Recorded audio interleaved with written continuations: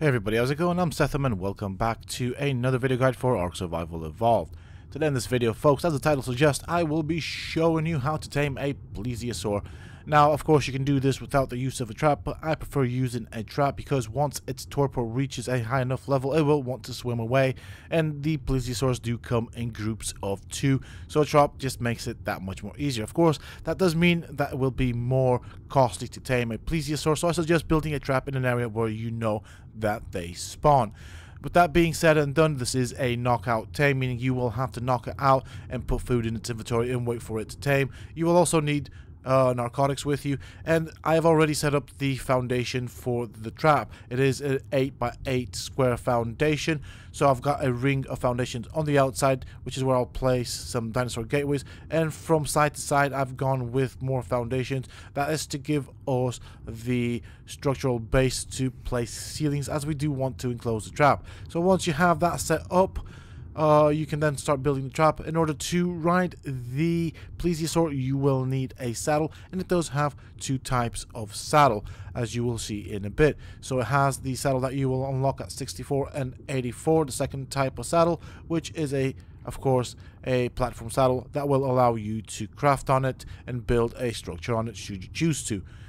They are fairly expensive to craft, however they also do offer the Plesiosaur a bit of armor once you put them on, so definitely worth having it. You cannot ride it without that anyways. In terms of kibbles, it prefers the superior kibble. And obviously now let's get into the building of the trap. Now you want to place your behemoth gateways, and we're going to use 4 behemoth gateways and gates for this. You want to place them right at the edge of the foundation, so that is too far. You can see that if I go too far, it will snap onto the ground. You want them to snap onto the foundation. On the sides, what I like to do is I like to place the behemoth gateways on the side slightly further from the one I just placed. That will allow a small gap for a human to swim through, and that's pretty much it. Now do bear in mind that if a human or a player can swim through, so can an electrophorus, so do keep that in mind. So that is kind of the gap that you want. It does allow for quick and easy access in and out of the trap. There will be another entrance and exit placed into the trap, which I'll show you later on. You don't have to do this therefore, but I prefer it. I prefer having several ways in and out of the trap should I need to. Now this is a force tamed Plesiosaur that I played around with. I'm not going to keep it, I don't really need it. It is a low level. It was just here and I just found it easier to force tame it than to actually try and kill it, but I will eventually kill it anyways. So same thing on the other side. You want that gap if you are opted to go for it. The gap should be just wide enough for you to swim through, like I've just done there, so always test it. And right at the back, we don't need a gap. That was just to give us those additional entrances and exits into the trap. We may need to exit the trap and deal with some problems and then get back into it. As you'll see, this trap does have quite a few entrances and exits, so that is worth keeping in mind. Then we are going to go with 13 pillars tall. Now do bear in mind that the behemoth gateway tends to be 12 tall, so you want to go with 13 pillars tall. That will of course make the lid or the top of the trap slightly higher than the behemoth gate, allowing you to have another entrance and exit. And I've just realized now that this gate is slightly lower, so I'll have to fix it. That means it's not snapped onto the foundation but rather to the ground.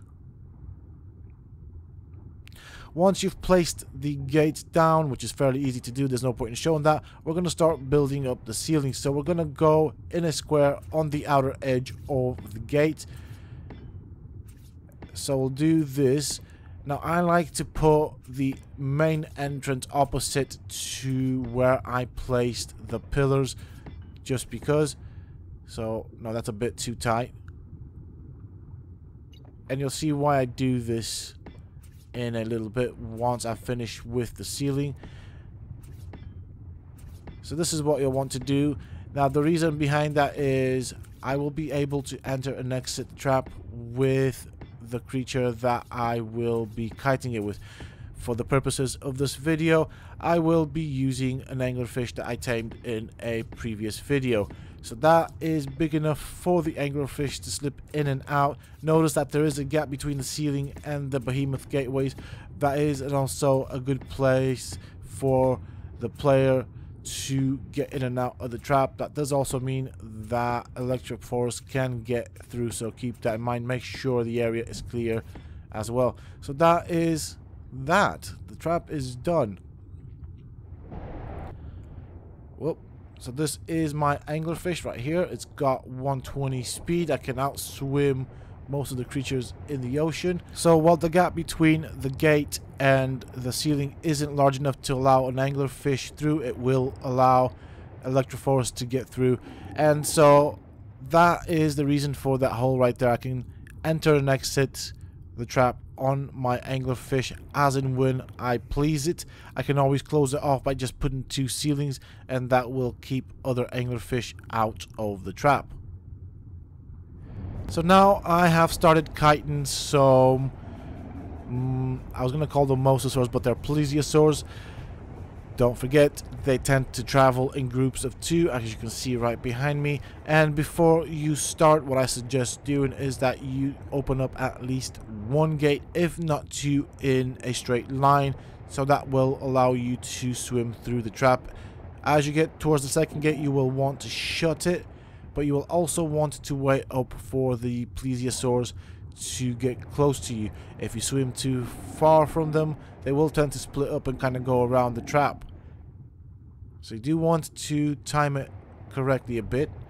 But if you did not shut the gate, or sorry, open the gate, that is not necessarily a problem. You can always open it and then shut it again. I'm going to see if there's anything in there. I can't see any plesiosaurs in there. Right, so they're swimming around. That's fine.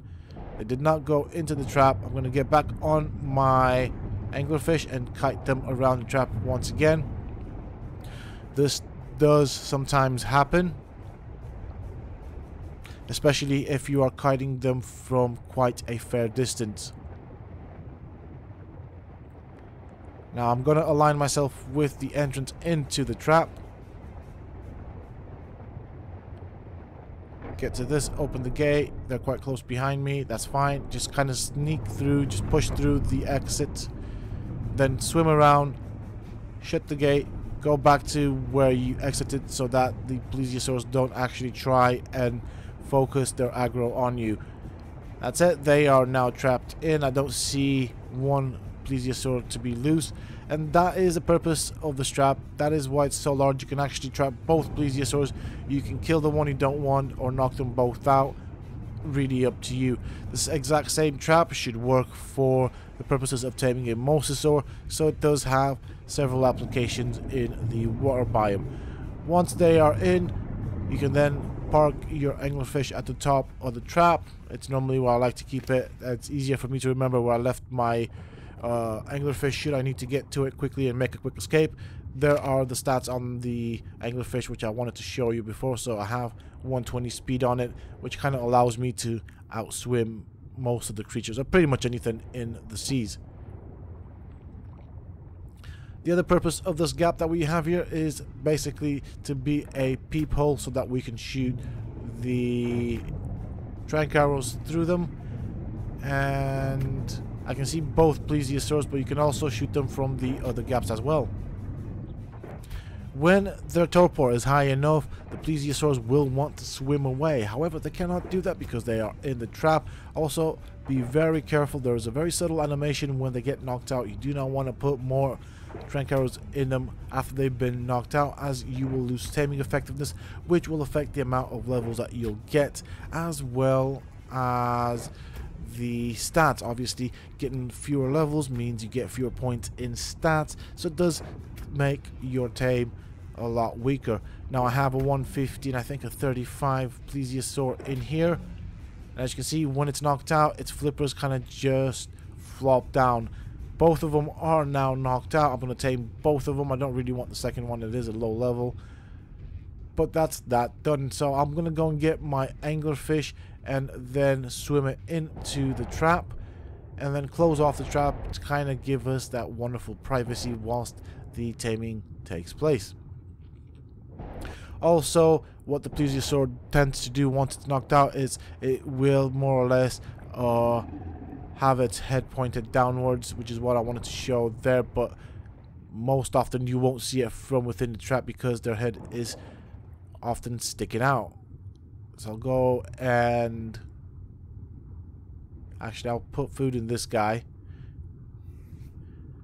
So as I've said, you'll want to have some narcotics with you. You will also want to have the superior kibble. It does like that, and it is best for taming these. You can also use prime meat if you have it, but it does spoil fairly quickly. Now, there are two ways you can do this. You can put the kibble or food in the Plesiosaur's inventory and wait for it to tame out, or if you don't have kibble and are going to use prime meat to tame it, then you can use the starving technique, have a raft nearby with a refrigerator on it that has the prime meat. The starving technique is still a good technique to use, so that means you will starve out the Plesiosaur sufficiently so that when you put all of the food in its inventory, it will instantly consume it and therefore instantly tame.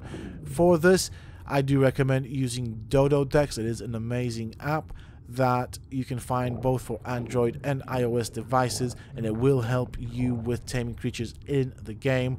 It will give you all of the information that you need to know with regards to taming them, starving them, and even breeding. And after a long time of being patient and babysitting, you will end up having your Plesiosaur. This is fairly tanky to have in the water, however it is still weak to creatures such as the Electrophorus and the jellyfish, so do keep that in mind. It is weaker than the Mosasaur, however it is a fairly tanky and fast swimmer in the ocean, especially when you sprint.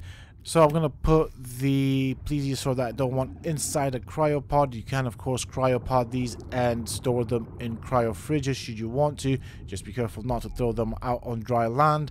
They are not creatures designed for dry land.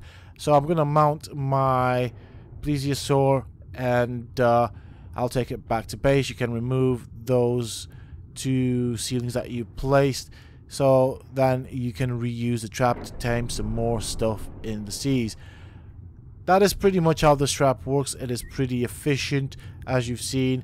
Sometimes you may need to reposition, but that is just how things work in the game, and it's not the trap's fault. And that is pretty much it for this guide, folks. I do hope that you have enjoyed it and found it useful and informative. If you have, please don't forget to support me and the channel by hitting that like button. Subscribe to the channel if you're new and haven't already for more similar content from myself. And if you have just subscribed, why not check out some of my other videos and guides here on this channel. Who knows, you might just enjoy them. And don't forget to hit that bell icon so that you get notified when I upload new videos and content to the channel. Also, for those interested, you can always find me on the Sethtopia Discord. Links to this you can find down below in the video's description, as well as in a pinned comment from myself. Until next time, stay safe, folks.